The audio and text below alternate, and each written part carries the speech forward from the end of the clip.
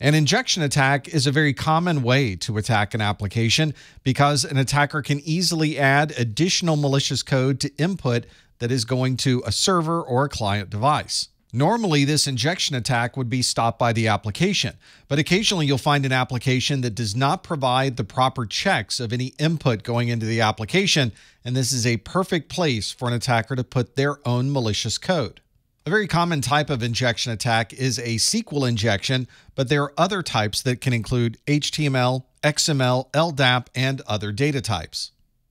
A similar application attack is one called a buffer overflow. With a buffer overflow, you're adding information into a particular area of memory reserved for a variable, but you're putting more information than that variable can hold, and the extra data overflows into the buffer of memory that is next to this variable.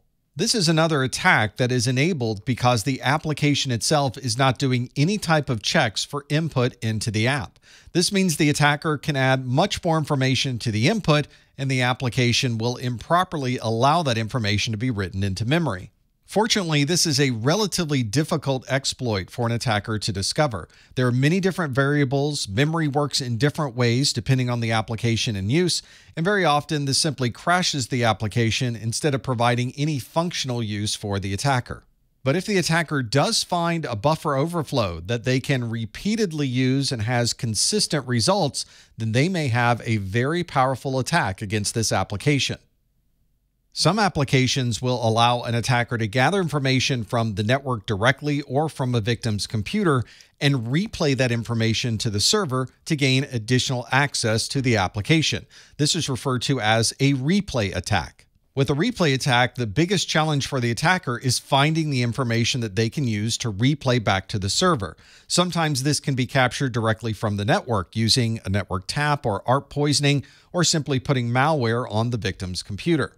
Once the attacker has a username and password hash, or they have a session ID, they can use that to replay against the server to gain access. In some situations, this is two different attack types that are being used together. You might use an on-path attack to gather information from the network, and then use the replay attack to send that information to the server. When a user logs into an application, they're often provided permissions that are appropriate for their role. A user would not commonly be granted administrator rights or higher level permissions by simply logging into the application. But of course, an attacker is looking for these elevated rights and permissions. And if there is a known vulnerability in this application or a bug that they can take advantage of, they may be able to get privilege escalation. We obviously want to limit the individuals that would have this level of access. So this is something we would commonly see from a system administrator, but we certainly don't want to have an attacker with this elevated level of access. This is a relatively common attack type, and obviously you would want to quickly patch any vulnerabilities that would allow an attacker to perform a privilege escalation. Although the best case from an attacker's perspective for a privilege escalation is to get administrator access, but it's possible that the attacker could perform a horizontal privilege escalation. With this type of privilege escalation, the attacker isn't moving to an administrator access, but instead is moving from user A access to access that user B would normally have. To block a privilege escalation, your first step is to close any vulnerabilities that might be on the system by patching the application. Then you might want to update your antivirus or anti-malware, especially with the signatures, so that they can look for known attacks that might focus on this type of privilege escalation. Some operating systems are equipped with data execution prevention, which limits what areas of memory a particular executable can run. This might also be able to block certain exploits because those exploits are not running in an area of memory specifically allocated for the application. And along those same lines, many operating systems can randomize where data may be stored within memory when the application is running. This means that each time the application runs, data may be located in a different location, which makes it more difficult for an attacker to find a vulnerability. Here's an example of a privilege escalation vulnerability. This is CVE 2023-29336. This is a Win32K elevation of privilege vulnerability, and it was announced in May of 2023. This vulnerability affected the Win32K kernel driver in Server 2008, 2008 R2, 2012, 2012 R2, and 2016, and it also affected Windows 10. If an attacker was able to take advantage of this vulnerability, they would be granted system privileges in the Windows operating system, and system privileges are the highest level of privilege you can have in the Windows operating system. Another application attack is the cross-site request attack. Cross-site requests are things that occur normally when you visit a website. For example, if you visit ProfessorMesser.com, your browser is going to load a page, and on that page is text that comes from the ProfessorMesser.com web server. Your browser might also load a video that is loaded from YouTube, and it might also have pictures and other information that might come from Instagram. All of this loads into a single screen, and from the user's perspective, it looks like all of this information is coming from one server, when in reality, all of this information on the screen is being loaded from different servers. This is a normal process that occurs when you visit almost any website. You'll also notice that this information on the screen is being loaded from all of these different servers, but there's no authentication requirement. So when this page is loaded on the ProfessorMesser.com website, even though it includes YouTube and Instagram information, you don't have to include your YouTube username and password or your Instagram credentials. If we were to look into the code of what's really running when you visit a website, you'll see that it's separated into two different types of code. Some code will run on the web server itself, and some code will run on the client side. The client-side code that runs inside of your browser is commonly HTML or JavaScript. This is rendering all of the information inside of your browser in a way that the website administrator originally authored.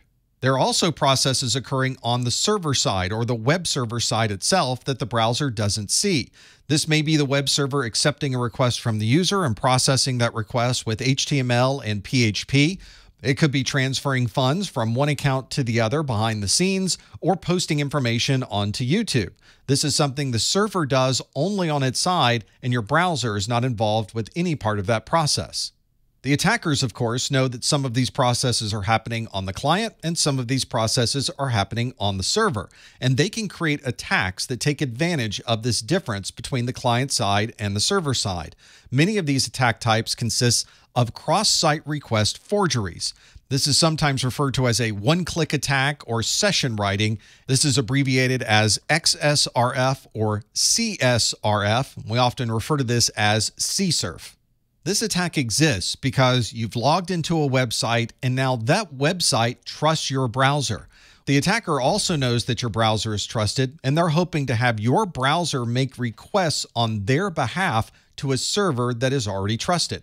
For example, if you're already logged into Facebook, the attacker may be able to create code that would cause your browser to begin posting status information on your Facebook account. Many web-based applications recognize the danger of this type of forgery, and they've already built anti-forgery techniques into the application itself.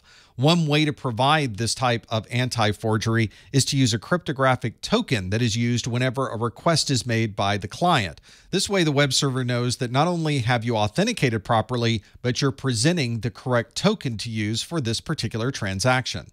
Here's the way that an attacker might take advantage of a cross-site request forgery. We have in this example an attacker, a website visitor, and this website visitor has already authenticated to the bank's web server.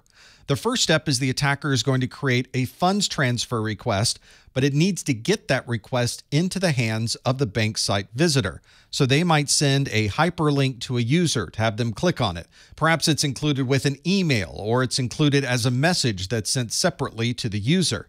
If the victim is logged into the bank and they click one of those malicious links, there may be information sent to the web server that causes that victim's account to transfer information and money to the attacker's account.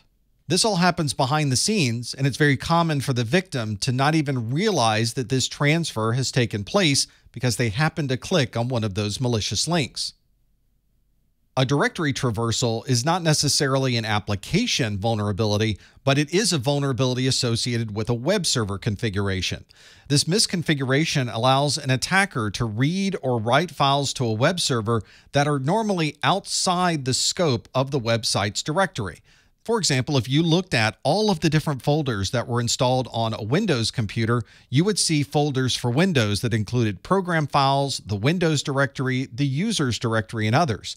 Everything that's in gray are directories that normally would not be accessible by the web server running on this Windows machine.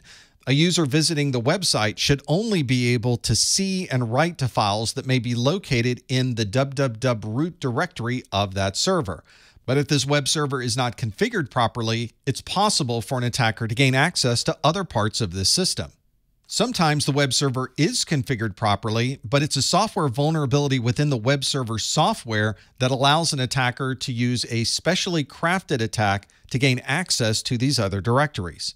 And of course, there might be an application running on this web server that could allow an attacker to write to other parts of this file system that are not part of the web server itself.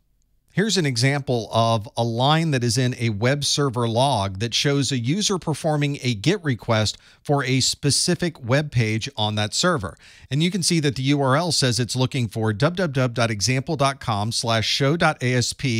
And you can see there are additional parameters in this URL that include //windows/system.ini. The .. is very indicative of a directory traversal because that is the command that allows you to move backwards one directory in that particular file system. So if you happen to see someone trying to use .. whenever they're accessing files on a web server, they're probably checking to see if this server is susceptible to a directory traversal.